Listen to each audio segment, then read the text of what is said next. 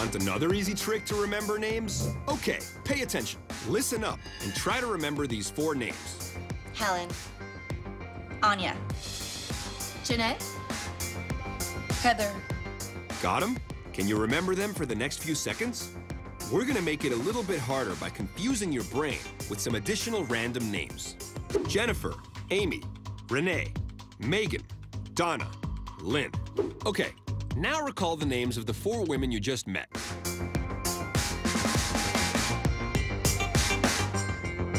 How did you do? Chances are good you've forgotten at least 2. Now let's give you another task. This time you're going to have to remember another 4 names, but this time we're going to give you a jingle that may be familiar to help you out. Have you heard this one before? You may recognize it as the jingle from Nationwide Insurance. Companies create catchy jingles because they stick in your brain, and you can benefit by using those tunes as memory aids. Now hear how we use that melody to help remember these next 4 names. Rachel. Devin. Laura. Anne. Rachel, Devin, Laura, Anne. Go ahead, sing along. Rachel, Devin, Laura, Anne.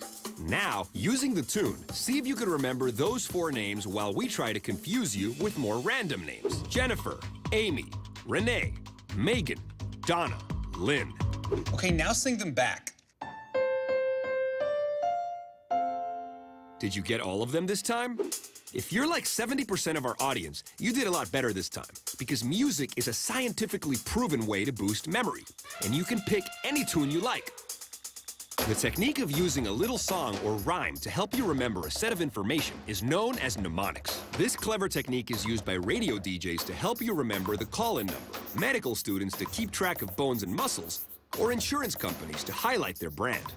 When we combine different sensory modalities, like a name or number, with a song or rhythm, what we're doing is we're making a connection between these pathways in the brain. Now you have all the tools you need to take the Total Mental Fitness Challenge.